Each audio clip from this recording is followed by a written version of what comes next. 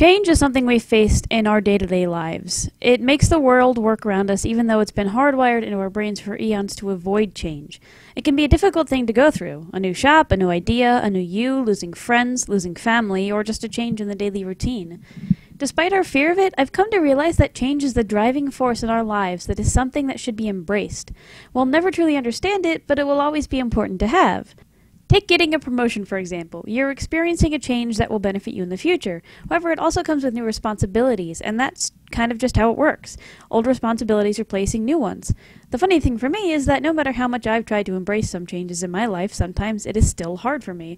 It's kind of either side of the coin for me. I'm still going to keep trying to be okay with change, even though I'm aware of its effects on how we live our lives. So how does change affect you, and how do you guys handle it? I'd love to hear from you guys in the comments. Bye!